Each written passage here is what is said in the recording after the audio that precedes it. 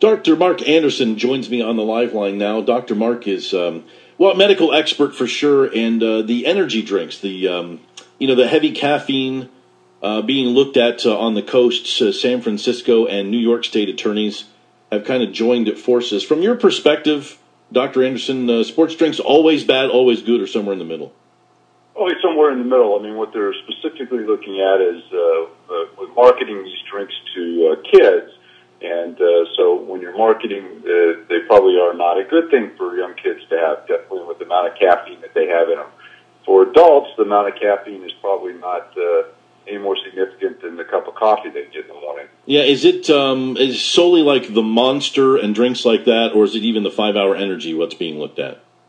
Right now, they're looking at the Monster drinks. I know 5-Hour Energy's had some of its own issues. It doesn't have as much caffeine, and it's about half as much as a 16-ounce Monster. Even sodas will have about 5 milligrams of caffeine per ounce, and so they're compared to Monster that has 10, so they're about twice the caffeine. I think the issue is more the direct marketing to the youth than it is the quantity of caffeine. Yeah.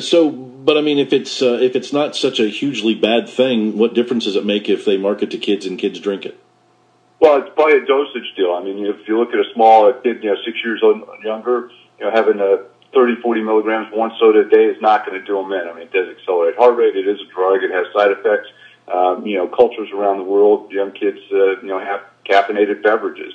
So it does come down to dosing, but these kids are drinking 1, 2, 3 of these a day. They also have a high level of sugars and high fructose corn syrup in them.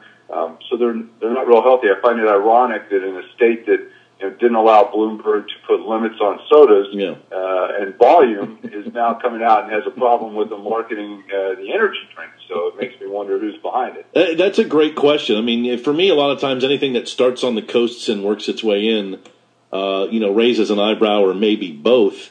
But, it's one of those things. I try to figure it out. They talk about marketing these things to kids.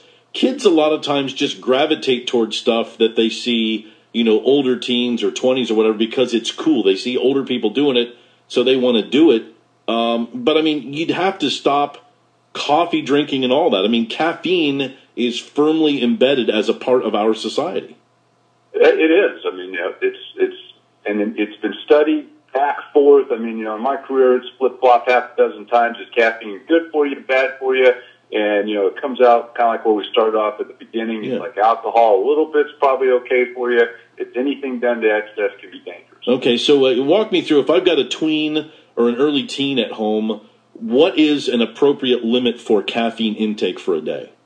Probably about 110 milligrams, which would be about 2 sodas, which is a little bit less than what would be in a Monster drink. Okay, so about 2 sodas, and you're okay, and that would go, if they're drinking 3 or more, bad. If they're having multiple cups of coffee, bad. We just got to keep an eye on that. And the expanded heart rate that you mentioned earlier with the caffeine, what does that do to us later in life? If your kids were to overindulge on the caffeine, how would you see that as you track through your life?